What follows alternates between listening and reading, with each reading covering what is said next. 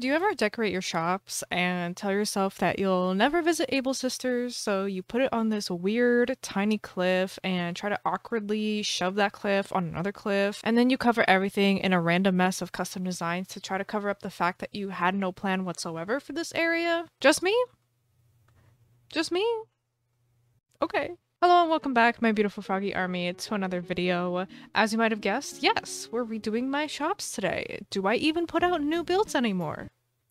I guess not. I'm redoing my island in case you haven't heard, but stick with me. Once we fix all the problem child areas, I still have a lot of empty space where we will see some new stuff, so don't worry. Anyways, after finishing my sweet shop video, I kind of realized that I kind of hate how Able Sisters looked in the back of it, and all the custom designs are just like so messy in front of Nooks, both because of me swapping some out and because that's just how I decorated it. So of course we're clearing out this area first, and I am focusing now on just this little chunk because I decided to put Abel's right next to Nooks. Wow, so original. I totally didn't do that exact thing on my first island. No. So to do that, I did have to add a little bit of space so that the building did actually fit here, and after marking it all out, I realized we need more room. So back to terraforming I go, and while we're here, honestly, I will never do a river like this again. I have found that it just gets in the way. It really just gets in the way of things and is really annoying. It makes my map look cute, you know, with a little frog shape on it, but yeah, I'm not gonna do any river shapes like this ever again. It's not worth it. So after regretting my life choices there for a sec, I headed over to resident services, of course, to get Tom to actually do something for me for once and help me move the tailors. Oh, hi Mabel. I haven't seen you since they added this button into Animal Crossing. I also went ahead and demolished this incline faster than I demolished a plate of chicken alfredo, approximately 4 breadsticks, and an appetizer of minestrone soup from Olive Garden. Now we're finally able to place the tailor's building down. It's a couple spaces further towards us compared to Nook's, which is fine.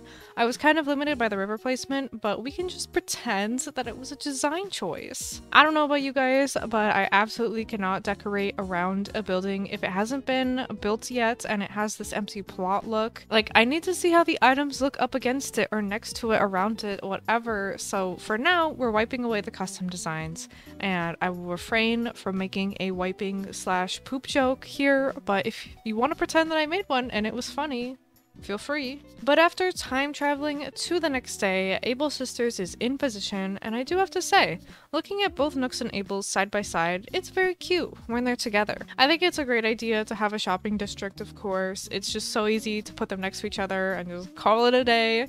So I won't be too hard on myself for recycling the same idea, I guess. But for sure, my next island, I want to have something different. I am not doing this 3 times in a row. No thank you. So definitely gonna look forward to that. But anyway, focusing back on this build, since I wasn't gonna use this cliff to have Able Sisters on top of it anymore, I was able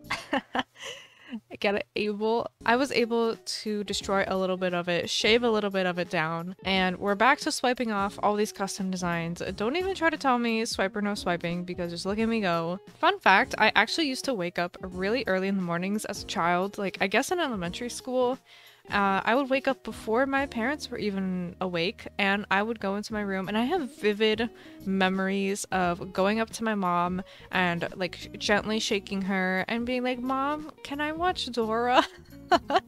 Like, I was that kid who would just ask for permission. I would never ever just like do things and worry about the consequences later. Like, I would ask to turn on the TV before my parents were even awake. Like, most kids would just literally just turn on the TV and just like be like, okay, well, if mom and dad wake up, then they wake up, and if they see me, then they see me. But no, I would always ask first, and my mom would always be like, yes, and then I would go turn on the TV and I would watch Dora, and obviously barely retain any of it because I cannot speak Spanish. So I don't know how productive those Dora filled mornings were. Maybe not that much, but I had a good time. That's what's important. So now we're adding a little rainbow designs, little rainbow borders onto the paths. These are what I've been using across my whole island.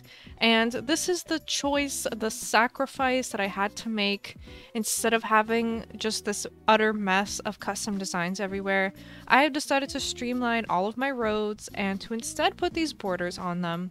And some roads are only 2 tiles wide, some roads are 3 tiles wide. So some roads, like the 3 tiles ones, I can fit some custom designs in the middle, but on the ones that are only 2 tiles wide, like you can see to the right of Nooks off of this cliff, is only 2 tiles wide. So there I cannot fit any custom designs. So if I am smart and I make space and I make the roads 3 tiles wide, I can squeeze in some extra custom designs. But all in all, the moral of the story is that I'm streamlining everything and we are just putting these custom designs so I know exactly what I'm putting on the roads and I don't have to be like, oh, what am I gonna put here? What custom designs go on the street? And then I just kind of like dump like all of my custom designs on the streets because I just don't know what to put. It does make it look less cluttered, which can be a good thing or a bad thing. I am a big fan of clutter and just like having custom design craziness in certain spots.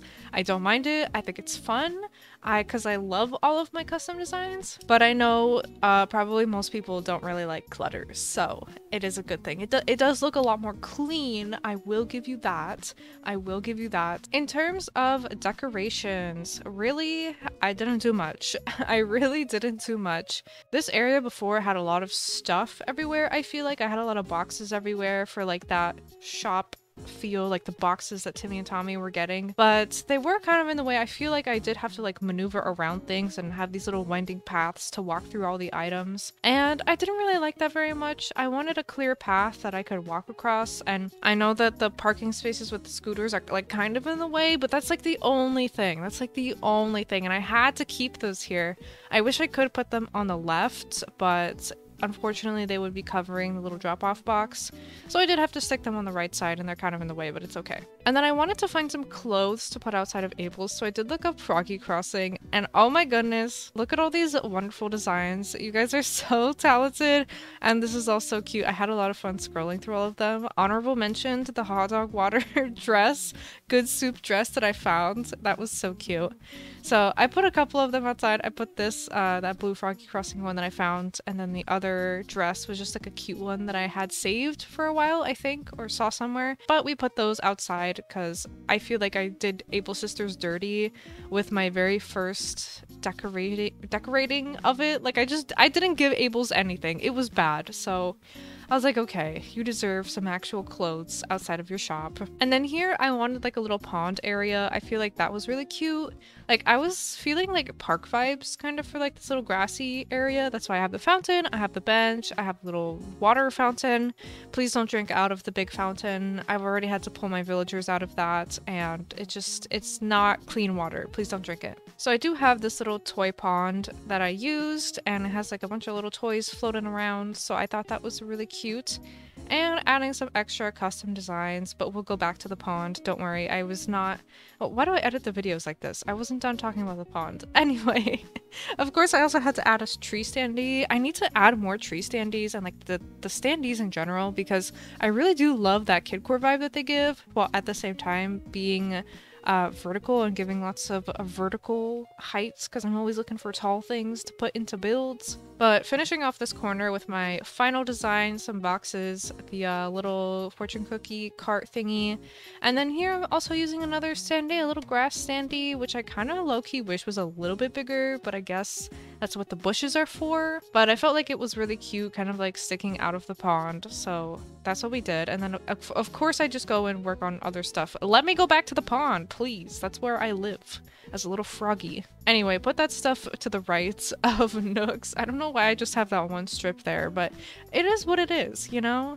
Adding another box, putting some tiles down. Of course, I have to get my froggy tiles in, and putting a little manhole cover, putting some more custom designs. Being really picky about where I place these leaves. I don't know why, but there we go. And then I decided I didn't like this little froggy head, so instead I put down a rainbow. I don't know. I did make this little froggy design, but I don't find myself using it a lot. I kind of want to add some more shading to it or something, maybe in the future. But here we go. The best part of this whole thing is a little duck on the lily pad. So cute. So cute. I love that they put the little duck item. It's so much more kidcore than the wooden duck or whatever. And then here I'm just adding these fences along this cliff because I didn't know what else to put. So we're adding these fences to take up a little bit of space. I don't really know. That's what we're doing. And then honestly, we are mostly done just for a couple little tweaks, replacing a little custom design here. And then I did have this cliff space right here that was empty. I debated putting some stuff on it and decorating it with items, but I was like, you know what? Everything around it is already pretty decorated. It's already pretty cluttered, especially in the candy sweet shop area. So I just decided to put these tiles on top and just call it a day, honestly. So that is really it. That's the end of the build. This is how it came out. Again, I feel like this is much more simplified and just a lot less cluttered. And I can actually walk around, which is a great thing. And I just love this little section right here. It's super duper cute. Here's a little walkthrough for you of everything, just to see it one final time. Lots of items everywhere, but I was really intentional with where I placed the items, and I feel like you can actually, again, walk around. It's the best thing. So that's gonna be it from me today. Thank you so much for watching this video. Thank you so much for joining me in my renovation series again. Thank you for the patience while I redo the same areas that you've seen already, but we will be doing some new builds and stuff like that very, very soon, hopefully, once I get some ideas. If you want any of the custom designs that I use, they are also in my master list Google Doc that is very messy down below in the description, so check it out if you're interested. Thank you so much for watching this video again, and I will see you in the next one.